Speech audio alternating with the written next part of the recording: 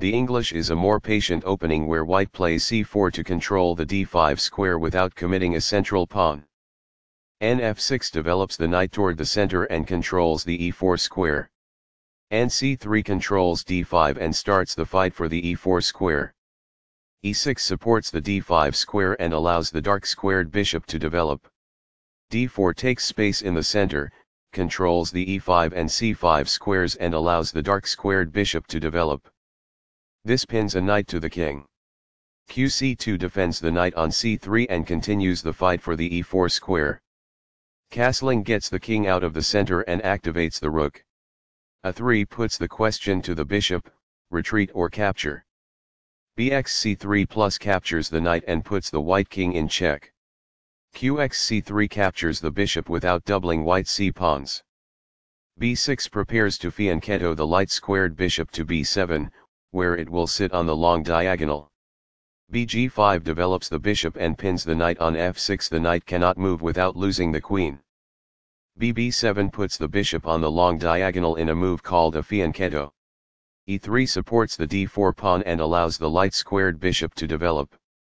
d6 controls the e5 square and opens up the d7 square. This activates a knight by developing it off of its starting square. This develops a knight off its starting square, getting it into the action. It is the last book move. This develops a rook off its starting square, getting it into the action. It is good.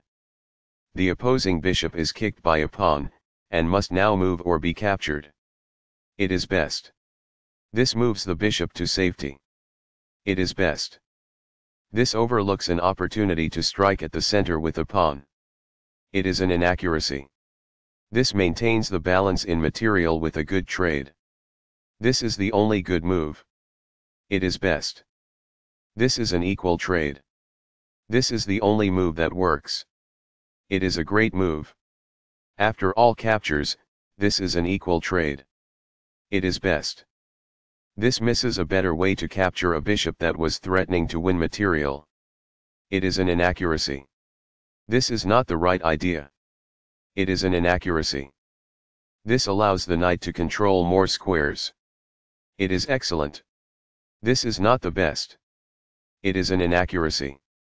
This maintains the balance in material with a good trade. It is best. Takes back. It is excellent. Right on target. It is best.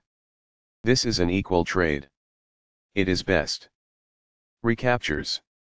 This threatens to take an open file with the rook. It is best. This stops the opponent from being able to take an open file with the rook. It is excellent. This is the strongest option. It is best. Very precise. It is best. A very strong play. It is excellent. This connects the rooks, which helps them coordinate together in the future. It is good. After all captures, this is an equal trade. It is excellent. Takes back. It is best. A solid choice. It is excellent. This maintains the balance in material with a good trade. It is excellent. Recaptures. It is best. This develops a rook off its starting square, getting it into the action. It is excellent. This develops a piece while also winning a tempo on a bishop.